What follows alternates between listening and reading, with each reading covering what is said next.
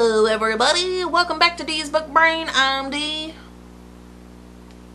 This is my book brain. Alright, so you're looking at the exact same thing in the previous video, depending on how they get edited, because I'm doing this back to back, as I like to do. I like to do back to back videos. So today we are going to do the August Nightworms unboxing. So, as you may have remembered, I gave up Owl Crate for this, so I'm super stoked. Full disclosure, I have completely already unboxed this and looked at everything inside because I couldn't wait. I got it at work, so at my lunch, my husband went home and he got it for me, and so I opened it and I'm so excited. First, we're going to go through the bag of goodies because this is actually really cool. And the theme was, there's a little card in here. The theme was summer vacation. Summer vacation. It's thundering here. Again, it's always thundering when I get off of work.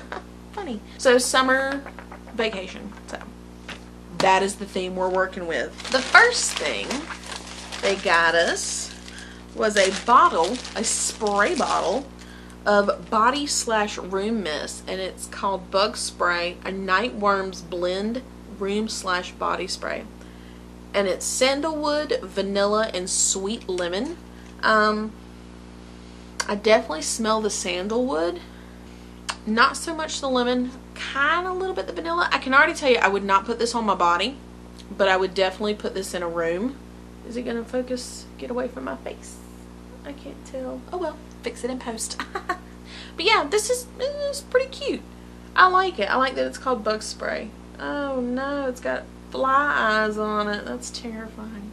Next. So the next things in here, I almost lost something.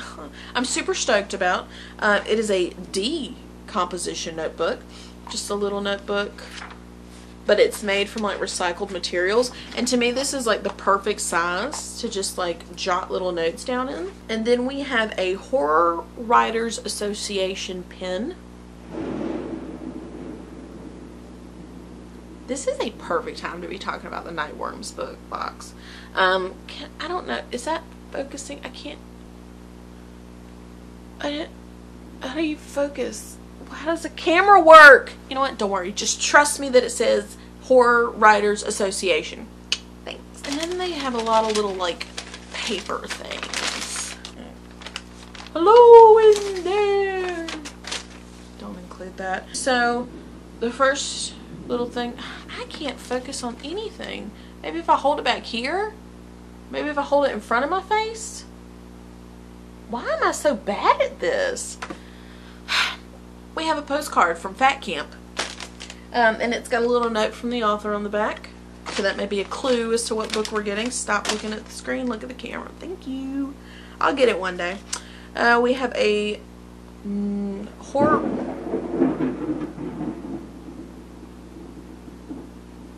Horror Writers Association bookmark. Hold it back here so it'll focus. We'll get this focus thing squared away, I promise.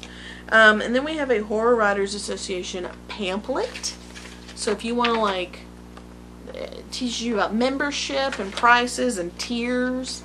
So that's actually really cool. And one of the things I didn't realize was that you can join this and not be a writer. So if you just want to be like a reader, you can join this, and I think that's pretty cool. Kind of keeps you up to date with, you know, your favorite writers. Then we have it is a drop card pass.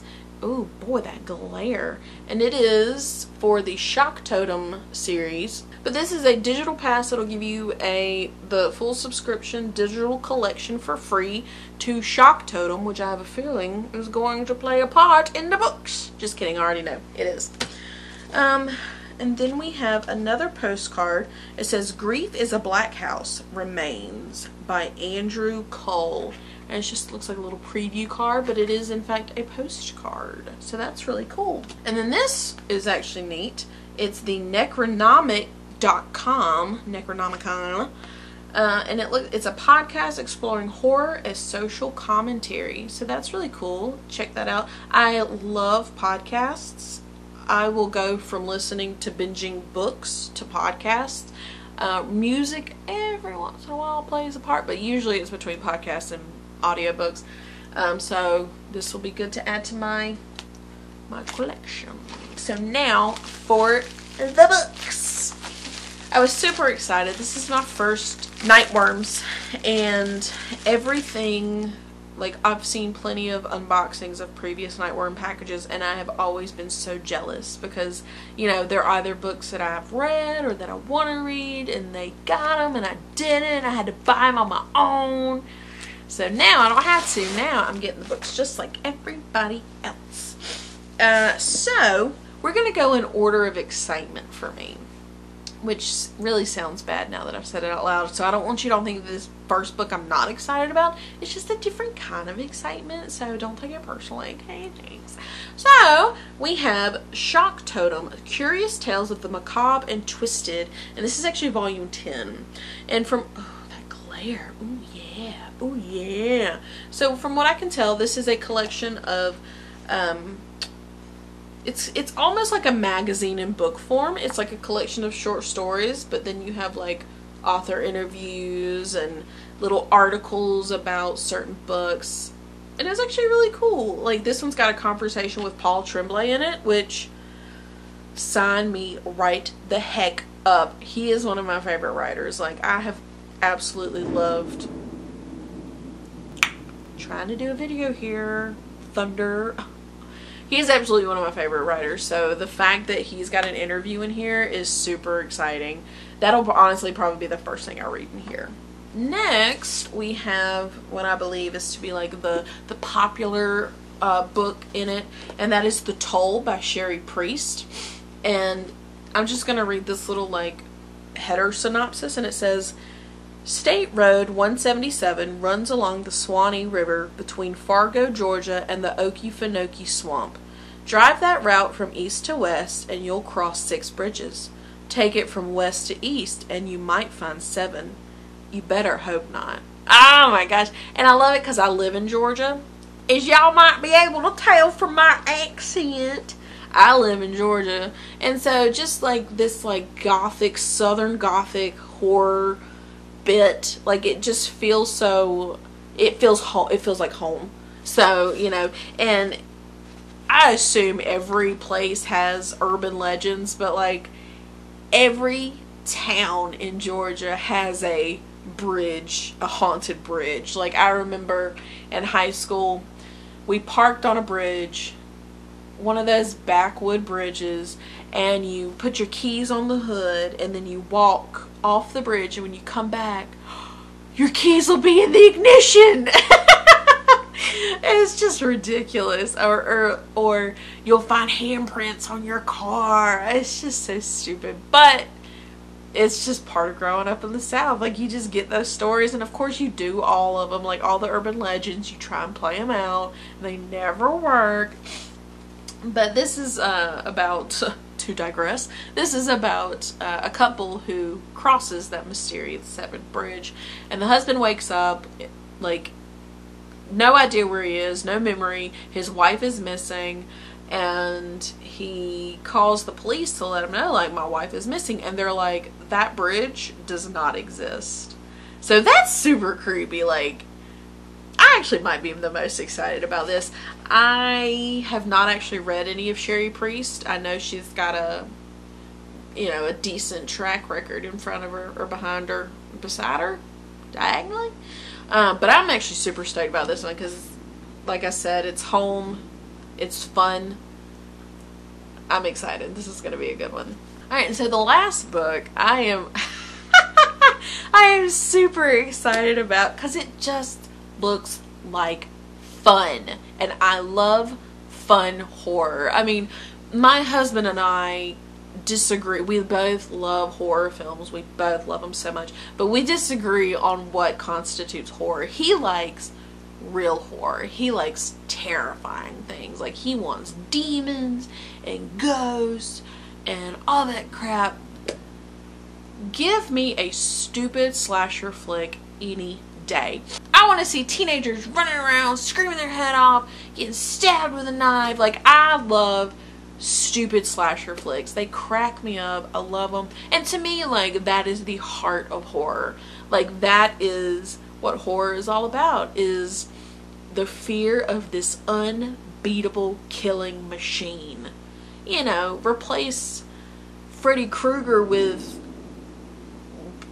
disease, you know, like, you can't beat them, but they're always there and you can't escape. I just love it. I mean, it's a cliche and stuff. But anyway, on to the book. So, the book we have is Fat Camp by James Sabata. And just look at this cover.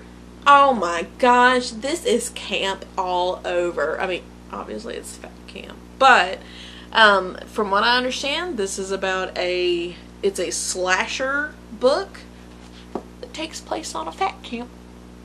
And I feel like this is going to have a lot more heart to it. Because it's, you know, a coming-of-age tale cleverly disguised as a slasher film in paperback form. It's just so fun. And I honestly, this cover, I don't even, you can Google it. You can Google it, Amazon it. This cover is so cute to me. Like, it's just so cute. Oh, and it came with a signed book plate, which I have already inserted. There we go. But I am super excited about this book. This is going to be such a cute book. Honestly, between these two, like, I don't know which one I want to start first, but probably Fat Camp. But yeah, that is everything that came in the August Nightworms box.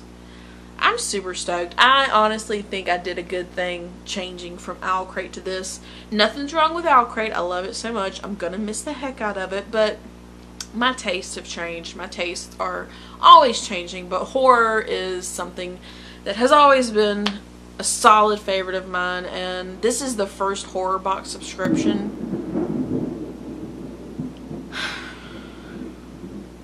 Zeus! No, wait.